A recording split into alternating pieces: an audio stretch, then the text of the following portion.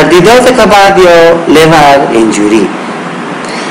کبد نظر به موقعیتی که در تحت اجاب عاجز داره معمولا توسط عضلای صدری محافظه میشه و خوشبختانه تردیدات از این کمتر مشاهده میشه.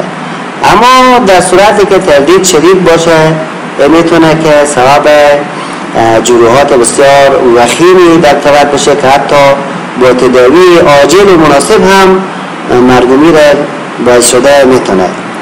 تردیدات کبدی ما به دو شکل تقسیم میکنیم، یکی تردیدات کند یا بلند تروما و دیگه تردیدات نافذه یا پنتریتینگ تروما یا پنتریتینگ اینجوری.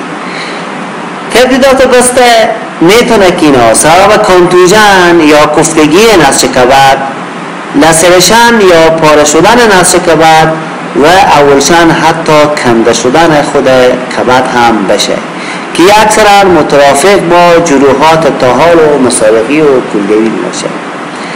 در جروحات نافذه باید دقت کنیم که جروحات نافذه معمولا به جروحات قاطعه تقسیم میشه و جروحات ناریه که جروحات قاطعه توسط چاقو، شیشه، آلات برنده تیز و سرد ایجاد میشه و جروحات ناریه هم که معمولا توسط مرمی و پارچه های مواد منفجره ایجاد میشه. زمانی که در جروحات نافذه ما تردیدات کبد را مد نظر گرفتیم باید ما با امراض تردیدات مترافق از این مانند آفات صدری و قلبی و حتی بطنی هم در نظر بگیریم و از دید ما دور نمانه. پاتولوژی تردیدات و جروحات کبد میتونه که ترانس کپسولر باشه و یا سب کپسولر و یا هم مرکزی. کپسول گلایسون هم یک کپسول یا قند یا پوشه که سطح کبد را پوشانیده. اگر در اثناء تردید این کپسول گلایسون پاره شه هر وقت میشه که خون و صفرا داخل جوف بطن میریزه اوج تجمع پیدا میکنه. اما اگر این کپسول گلایسون سالم باقی بمونه خود خون در نسج کبد اون قسمت بین کپسول و پاراشیان تجمع میکنه و میتونه که یک هماتوم وسیع کبدی را بسازه. اگر جرحی کبدی نزدیک سویق باشه یا هیلوس به زودی باعث مرگ شده و نادرا به شفاخانه میرسه. چرا؟ چون از این قسمت سویقه که معمولا ورید باب و شریان کبدی و ورید کبدی و اینا این قسمت قرار داره. اما وقتی که جرحی باشه این جروحات میتونه سبب پارگی ای اویه بزرگ هم بشه و وزن مریض بسیار وخیم کنه که حتی مریض تا شفاخانه هم به سبب انتقال نرسه. تظاهرات سریری اولین تظاهری که ما بعد از تردید کبد ما میتونیم که دریافت کنیم درد بطنه. اولین عرضی که مریض کار میکنه از درد بطن یا شکم دردی. بعداً حساسیت منتشر با علائم نزب. این حساسیت منتشر میتونه که از سبب ریختن خون و صفرا در داخل جوف پریتوان وجود بیاره که پریتونیزم وجود بیاره که جوف پریتوان کلن حساس میشه و هر قسمتی که ما دست میزنیم حساسیت موجوده. و علائم نزب چون معمولا در جروحات کبد خونریزی به شکل کتلوی و وسیعه این خیلی زود میتونه که اعراض و علائم هموراژیک شاک نزد مریض وجود بیاره. سی-تی اسکن بهترین معاینه برای تشخیص می باشد. پس بهترین معاینه اگر سوالات برای تشخیص جروحات کبد چیست؟ میگیم که سی-تی اسکن. تداوی در صورتی که علائم حیاتی مریض ثابت باشد. علائم حیاتی به چی معنی؟ یعنی به محض ورود یا مراجعه مریض به شفاخانه وایتال ساین مریض که شامل فشار، پلس ریت، رسپیراتوری ریت، اینا ما تمپراتور مریض میگیریم. در این جروح در کسانی که برای جروحات یا بلند تروما مراجعه میکنن بهتره که ما هر 15 دقیقه الی هر نیم ساعت ما اعراض و علائم حیاتی مریض چک کنیم. در مریضی که ما به تردیدات کبد مشکوک میشیم اگر علائم حیاتی مریض چک کردیم در ظرف 1 ساعت یا 2 ساعت یا ما که در شفاخانه است کدام تغییری به وجود نماد، یعنی افت فشار خون یا ضعیف شدن نبض و اینا به وجود نماد، اینجا بیتر اول مریض ما تداوی محافظه کارانه کنیم. در ابتدا بریم مریض ما نقل الدم یا خون میدیم، خون تطبیق میکنیم که بهتره که خون فرش و یا تازه باشه. به خود از این فاکتورهای علاقوی در خون تازه زیاده، باعث میشه که خونریزی استاپ شه. و همچنان مراقبت دقیق به صورت محافظه کارانه و به خاطر از این که ما بهتر بتانیم که وضعیت کبد ارزیابی کنیم، از سریال سیتی اسکن، یعنی به شکل متکرر پیش مریض ما سیتی اسکن میگیریم که وضعیت کبد از این ما بتانیم ارزیابی کنیم. اگر خونریزی ادامه پیدا کرد و خطر آفات سایر اعضای بدنی هم موجود بود، یعنی مریض ما تحت مشاهده قرار دادیم، ما دیدیم که خونریزی کنترل نشد، خونریزی ادامه پیدا کرد، بعد مریض حساس بود، وضعیت مریض بو شد، اینجا باید نزد مریض ما لاپاراتومی انجام دهیم، یعنی بطن مریض توسط عملیه جراحی باز کنیم. و تخریبات کوچک، اگر ما باز کردیم تخریبات کوچک موجود بود و خون میداد، بهتر کدام با خیاطه اینا رو به حساب ترمیم کنیم. در صورتی که وضعیت مریض خراب بود و نمیشد که ما عملیات ترمیم کبد را انجام دیم و یا عملیات طولانی مریض تحمل کرده نمیتونست، اینجا ما از دمش کنترل لاپاراتومی استفاده میکنیم، طوری که یک گاز طویل داخل جرحه میکنیم و یک قسمت از این گاز یا کمپرس از جدار بطن بیرون میکنیم و این خود کمپرس داخل جرحه با فشار قرار میدیم و میگذاریم. بعد از 48 ساعت مریض از نظر قرار میدیم. بعد 48 ساعت ممکنه خود همین گازی که ما در داخل جرحه کبد گذاشتیم سبب توقف خونریزی و حتی نجات جان مریض شده باشه. اما اگر نه دیدیم که با وجود تطبیق خود گاز یا کمپرس در داخل جرحه باز هم نزف یا خونریزی ادامه پیدا میکنه، اینجا ما باید دوباره بطن مریض رو کنیم و شریان کبدی لایگشن کنیم و یا بسته کنیم. دقت کنیم چون 80% خون کبد توسط ورید باب به کبد میرسه، اگر ما مجبور شدیم که شریان کبدی لایگت کنیم و بسته کنیم، باز هم حیاتیت کبد تا حدود زیادی حفظ میشه، چون که ارواز زیادتر توسط ورید باب صورت میگیره. در صورت عدم توقف خونریزی رزکشن فوسا مربوطه لازم خواهد بود. اگر دیدیم که به هیچ عنوان خونریزی کنترل نمیشه، ما میتونیم که یک فوسا یا یک لوبر برداریم و پیش مریض لوبکتومی انجام بدیم. این دقت کنیم که تطبیق آنتی بیوتیک وسیع صاحب بسیار بسیار ضرور می باشه.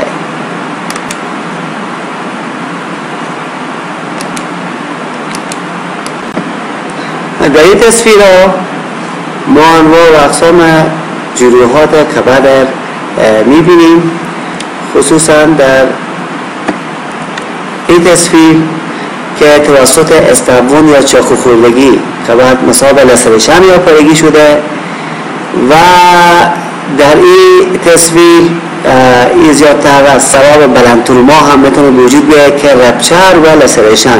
یک قسمت های کبد مصاب لسرشن یا پارگی شده و یک قسمت هم مصاب رپچر و یا پارگی شده که اگر چون این قسمت های نزدیک هیلوس یا سوله بتونه که کشنده باشه و اگر شکل سب کپسولر باشه، یعنی کپسول گلایسون سالم مونده. این کپسول گلایسون میگن، یعنی کپسولی که سطح کبد به حساب مفروش کرده، چون این سالم مونده خون و صفرا به بیرون در داخل جوف بعد نریخته و در داخل خود کپسول بین کپسول و نسج پارشی هم تجمع کرده و سب کپسولر هیماتومار به وجود آورده. عنوان بعدی آبسه های کبد یا لیور آبسس. آبسه های کبد توسط دو عامل مریضی، یکی انتانات پایوژنیک یا انتانات تبزا و دیگه هم انتانی با هیستولیتیکا وجود میه. پس معمولا در وجود آمدن آبسه‌های کبد دو عامل مریضی داره. اول انتانات پایوژنیک یا انتانات تبزا که شامل بیشتر باکتریای و یا ای که انتانی با هیستولوتیکا یا آمیب. آبسه‌های پایوژنیک کبد، منشأ آبسه‌های پایوژنیک کبد 4 بخش به حساب ذکر کردم. اول ورید باب که در این صورت انتان از ناحیه متغیر توسط ورید باب به کبد آورده میشه و اون قسمت در داخل کبد سبب وجود آمدن آبسه میشه. دوم طرق صفراوی، هرگاه که قنات‌های صفراوی مصاب آفت یا انتان باشند، این انتان میتونه که از طریق قنات‌های صفراوی داخل کبد بره و آبسه‌های پایوژنیک کبد به وجود بیاره. سوم شریانی، زمانی که نزد مریض سپتیسیمی منتشر به وجود بیاره، این انتان توسط شریان کبدی و اینا میتونه که به کبد برسه و معمولا این شکل کمتر معموله. چهارم انتانات احشای مجاور، مثلا از جمله احشای مجاور کبد یک کیسه صفرا دوم اجاب عاجزه. این معمولا آبسه‌های تحت اجاب عاجزی و کولسیستیتات یا التهاب باد کیسه صفرا میتونه انتانات ازی و کبد نفوذ کنه و سبب وجود آمدن آبسه در کبد بشه که این آبسه ها معمولا به شکل متعدده، یعنی آبسه های پایوژنیک منفرد نیه، یعنی یک دانه نیه. اگر ما پیش مریض تست‌های تشخیصیه و ایمیجینگ انجام دیم ببینیم که چندین عدد آبسه همزمان در کبد تشکیل شده و زمانی که قیه گرفتن مورد آزمایش قرار دادن، بیشتر انتانات معمولی که در داخل قی و یا آبسه‌های کبدی دیده شده شامل استرپتوکوک بوده، ایکولای بوده و استرپتوکوک فکالیس بوده و استرپتوکوک میلری. این سه انتان بیشتر از قیه آبسه‌های پایوژنیک کبد تحریک کردن. تظاهرات سریری، مریضانی که به نزد از اونا لرزه، تبهای شدید نوسانی، یعنی یک دفعه تب بالا میره تا 40 درجه و اینا میرسه، بعد چند ساعت پس تب افت میکنه، باز مجددا بالا میره، این میگن تبهای نوسانی و زدی و یا اکتر به وجود بیاره و اینا ما معاینه کنیم که بعد از اونا با جذب حساس و قابل جذب باشه، ما باید به آبسه پایوژنیک کبد مشکوک شیم. پس اگر یک مریض میایه حکایه میکنه که لرزه داره، تبهای شدید نوسانی داره و زردی داره و اکتر داره و با معاینه فیزیکی هم کبد از او حساس و قابل جذب، ما میتونیم که به آبسه‌های پایوژنیک کبد مشکوک شیم. نزد از این مریضا تاریخچه قبلی انتان بطن، اینو میگه که مثلا من چند قبل مثلا آپاندیس شدم و یا ای که مرض کولون داشتم و یا ای که دیابتیکون یا هرچی که بوده، اینا معمولا حکایه میکنن از امراض انتانی قبلی بعد. مثلا میگه یک ماه قبل من آپاندیس شده بودم یا مثلا مرض کولون دارم. همین شکل چون منشأ آبسه‌های کبد بیشتر اینا میتونه باشه. سیر کلینیکی مرض تدریجی بوده، یعنی معمولا طی یک ماه مریض با کسالت غیر وصفی مراجعه میکنه و کم کم تر مریض زیاد میشه و دیگه عرض پیش مریض پیدا میشه. پس سیر مرض اکثرا به شکل تدریجیه. معاینات تشخیصیه، یک، وقتی که ما لوحه خون مریض بگیریم پیش مریض لیوکوسایتوزیس موجود می باشه. لیوکوسایتوز یعنی زیاد شدن لیوکوسیت ها، کریات سفید خون، چون یک حادثه انتانیه، اینجا کریات سفید خون زیاد میشه که بتونن با اون حادثه انتانی مبارزه کنن. همچنین پیش مریض ممکنه انمی موجود باشه، هموگلوبین مریض پایین بیایه. دوم، سویه آلبومین سرم سریعا کاهش پیدا میکنه. چون آلبومین سرم توسط کبد ساخته میشه، هرگاه که این آبسه یا این آبسه های پایوژنیک به حساب زیاد شد یا بزرگ شد، ولی نسج نرمال کبد فشار رو وارد میکنه و تولید آلبومین توسط حجرات نرمال کبد تحت تاثیر قرار میده و سوی آلبومین سیروم که وقتی ما اندازه بگیریم پایین میاد. کلچر خون اکثرا مثبته. وقتی که ما مریض از خون بگیریم لابراتوار کنیم جهت کلچر، اکثریت اوقات کلچر خون مریض مثبته، یعنی باکتری یا میکروب در داخل خون مریض تحلیل میشه و یا موجود هست. دیگه اولتراسونوگرافی و سیتی اسکن که این دو معاینات بسیار بسیار حساس و دقیقیه که اول پیش مریض ما سونوگرافی انجام میدیم و اگر سیتی اسکن انجام دادیم که بسیار معاینه دقیق‌تر از سونوگرافی و تشخیص میتونه به ما کمک کنه. تداوی اول منشأ انتان باید از بین برده شود. اگر مریض مثلا آبسه اپندیکولره یا مریض مثلا مصاب آبسه جوف دوگلاس یا کدام جای دیگه در بطن انتان موجوده، اول ما باید منشأ و انتان از بین ببریم. دوم اگر آبسه ها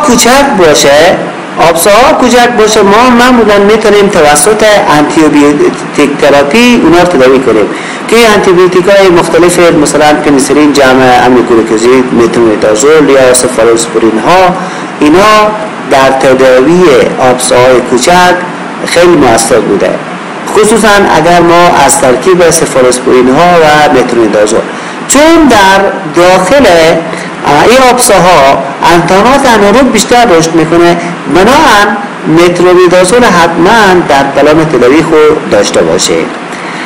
اگر آبسه ها بزرگ بود ما نمیتونیم که اونها رو توسط آنتیبیوتیک تداوی کنیم، بنابراین باید تحت راهنمایی سونوگرافی از طریق جلد اونها ما درناژ کنیم و تخلیه کنیم.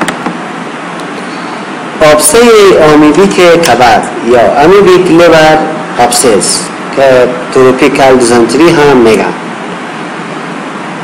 پارازیت آمیب تقریبا 10% مردم جهان منتن ساخته، زیادتر در کشورهای جهان سوم که شرایط اقتصادی خوب نیست اینا دیده میشه که این آبسه های آمیبیک میتونه که به شکل یک اختلاط در سیر پیچش آمیبی، یعنی بعد از اینکه مریض مصاب اسهال آمیبی شد به وجود بیاید.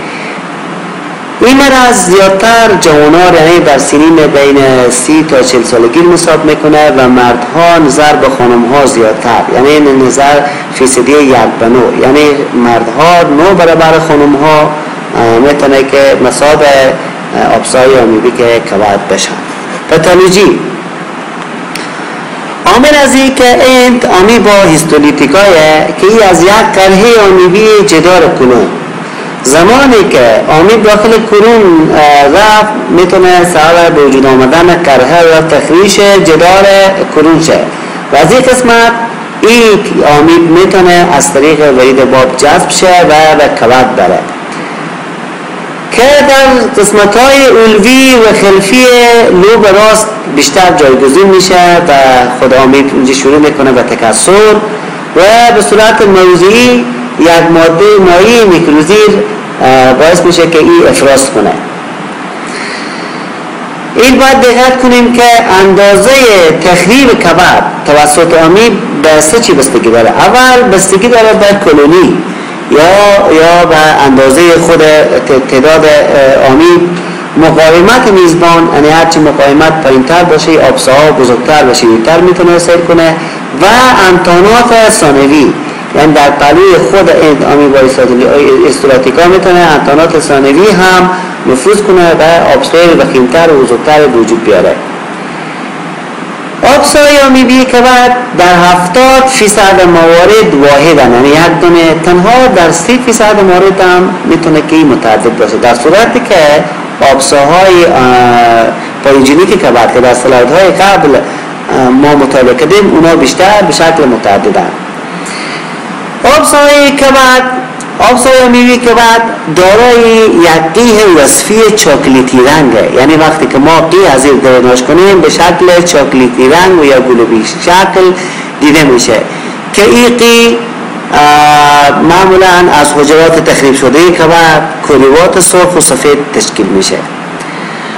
اما اگر دیدیم که این قی شکل سبز مانند دلالت بی میکنه که صفرا هم با این قی یک جا شده و فراری شده که رنگ قی به شکل سبز در بیایه. پس وصف قیه آبسای آمیبی که کبد به شکل قیه چاکلیتی رنگ یا گلابی رنگه. اگر زمانی که ما اون سبز رنگ دیدیم یعنی که خود صفرا هم به این اضافه شده. در نیمی از وقایع مذکور بر علاوه انتانی بایسولاتیکا دارای استافیلوکوکا، استرپتوکوک و ایکولای هم می باشه. پس بعضی که این قیر در لابراتوار مورد معاینه قرار دادن در بیشتر از نیم موارد علاوه بر از انتانات ثانوی مثل استافیلوکوک و استرپتوکوک و ایکولای هم در روی دیده میشه. ایقی میتونه این آبساها سر وجود آمدن پری هیپاتایتیس یعنی یک التهاب در حساب سطح کبد وجود بیاید که باعث میشه که کبد به جای باجز و جدار بطن و امعا و کیسه صفرا و اینا التصاق پیدا بکنه. سیر مرض آبسای آمیبی کبد میتونه که سیرهای مختلفی داشته باشه. اول ممکنه که در مرحله مقدم تشخیص شه، ما به مریض میتونیم دازول بدیم و همین میتونیم دازول صاحب تداوی و شفای مریض شه. دوم ممکنه این آبسا کبد به طرف علوی کران کنه، به طرف علوی کبد بزرگ شه که با سونوگرافی و سیتی اسکن برای ما میتونیم تشخیص کنیم. سوم آبسا میتونه توسط یک کپسول احاطه شه برای مدت طولانی بدون عرض بمونه. این مریض ممکنه مصاب آبسه آمیبی که کبد باشه و این آبسا توسط یک کپسول محافظه شده و باعث میشه که مریض هر کدام عرض خاصه برای مدت طولانی حکایه نکنه. در صورتی که مریض تشخیص نشه و تداوی هم نشه آبسه ممکنه به نوعی زیل تمزق کنه یعنی پارشه و قیه در این قسمت ها بریزه. اول به ریه راست که وقتی که به ریه راست چی شد ریخت ممکنه این مریض پیش مریض تقشع یا بلغمهای چاکلیتی رنگی پیدا شه و مریض سرفه کنه و قسمت زیادی از این قی توسط سرفه از مریض دفع شه و این میتونه حتی صاحب شفای بنفسی مریض هم بشه. و داخل جوف پریتوان که اگر این قی داخل جوف پریتوان نسی اونجا نفوذ کرد و یا ریخت یا تماسق پیدا کرد میتونه صاحب وجود آمدن پریتونیت شه. نادرن به داخل یک از احشای مجوف بطنی ممکنه به داخل کلیه و داخل مثلا کلون و داخل معده تمزق پیدا کنه و چه فوقی از اون قسمت تخلیه شه. استثناء به طرف جلد که این واقعات از این نادره و میتونه که به طرف جلد چی کنه و از طریق جلد خود قی تخلیه شه.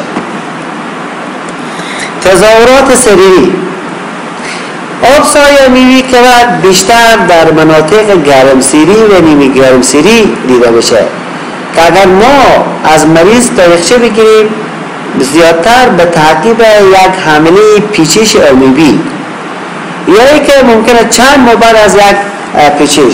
پس پیچش آمیبی یا یک اسهال آمیبی پیش این مریض ها تقریبا وجود داره حتما شکل حتما. نادرن مریض هم گفته در یک ناقل سالم و یا اشخاصی که اسهال خفیف دارن مریضی از اونها تشخیص و تداوی نشده به وجود میآید. چون ما گفتیم که خود کیست خود آمیب از طریق کرهی که در جدار کلون ها به تعقیب یک پیچش یا یک اظهار آمیبی وجود میآید میتونه از طریق ورید باب و کبد در صحای وجود آمدن آبسای آمیبی کبد شه. پس پیچش آمیبی حتما مریضا در تاریخچه خود حکایه میکنن. اعراض مرض یک درد که درد میتونه به صورت ثابت و متداوم در هایپوکاندر راست موقعیت داره. یعنی از وقتی که از مریض ما پرسان کنیم مریض میگه که در قسمت های اولوی برای صحبت نخو اکرار میکنه که اینجا شکل دردهای ثابت و مداوم هست. تب خصوصا در مراحل مقدم مرض تب زیاد دیده میشه تا گفته 100 درجه فارنهایت هم میتونه برسه و این از طرف شب تب زیادتر میشه و مریض هم در پلوی تب معمولا عرق زیاد میکنه. زیای وزن پیش مریضا، کاهش وزن یا زیای وزن دیده میشه و چهره خاکی رنگ. در معاینه‌های فیزیکی اول خسافت یا کمخونی دیده شده پیش مریضا، دیوم حساسیت و یا ریجیدیتی در هایپوکاندر راست. اگر ما جذب کنیم قسمت هایپوکاندر راست اینی که یک نوع حساسیت هست و قسمت ما مشاهده کنیم. 3. کبد قابل جذب که به اسم هپاتومگالی میگن. هپاتومگالی یعنی بزرگ شدن غیر نرمال کبد. لکن در صورتی که هپاتومگالی موجود نباشه حساسیت بین و ضلعی موجوده. چرا؟ چون در بعض مواقع کبد به طرف اولوی بزرگ میشه و ما هپاتومگالی نمیتونیم دریافت کنیم. ازدیاد اهمیت سرحد اولوی کبد دیگه علامه قاعده دیگه که به اسم بازل لانگساینه که شامل فیور تب، شیل، لرزه کوتاهی نفس و ازدیاد تعداد تنفس اینا دیده میشه و در طرف معروفه باقر عصبیت دریافت میشه. چون که زمانی که کبد به طرف اولوی بزرگ شد قسمت‌های سفلی خود صدر هم وقتی که ما کار میکنیم باید در حالت نرمال تبدیت در قرار دریافت شه، اما در این ابسای عمیقی کبد به شکل عصبیت دریافت میشه. معاینات خصوصی: اول معاینه خون که پیش مریض لوکوسیتوزه که در 75% پلیمورفولیکولرها بالا میره. دوم هموگلوبین که پیش مریض کمخونی شدید دیده بشه. سوم معاینه مواد غایطه که ممکنه ما تروفوزوید یا سیستر در مواد غایطه دریافت کنیم. چهارم رادیوگرافی که در رادیوگرافی بلند رفتن و تثبیت قبه راست جا عاجز در نشان میده، ما میتونیم ببینیم و آفات متکلس یا کلسیفیکیشن جایی که سخت شده دیده میشه. 5 اولتراساوند یا سیتی اسکن که اینا موقعیت آبسار نشان میده. همچنین ما برای تخلیه قی هم ما میتونیم که از سونوگرافی استفاده بکنیم که از طریق جلد. اگر سیگمویدوسکوپی ممکنه که قرحات وصفی در کرون ها نشون ده. معاینات سیرولوژی که شامل تستای الیزا و یا پی سی آر اینا معاینات وصفی جهت تشخیص دید. تداوی: برای تداوی از این ما اول تداوی طبی شروع میکنیم که ویتامین D مترونیدازول که ما 400 میلی گرم روز 3 مرتبه از طریق فمی به مریض میدیم برای مدت 5 تا 10 روز. و یا که تیریدازول 2 گرم از طریق فمی و دوز واحد برای 3 تا 5 روز برای مریض ما توصیه میکنیم. دوم تخلیه آبسه تحت راهنمایی اولتراساوند و سیتی اسکن. این تداوی وقت سبب داره که تداوی طبی نتیجه نده و آبسه بزرگ باشه، خصوصا در لوب چپ کبد موقعیت داشته باشه. سوم تداوی جراحی. این زمان سبب داره که آبسه بزرگ باشه، بیشتر در لوب چپ کبد وجود باشه یا زمانی که آبسه به داخل جوف پریتون تماسک کرده باشه. ما از این تداوی یا تداوی جراحی استفاده به عمل میاریم.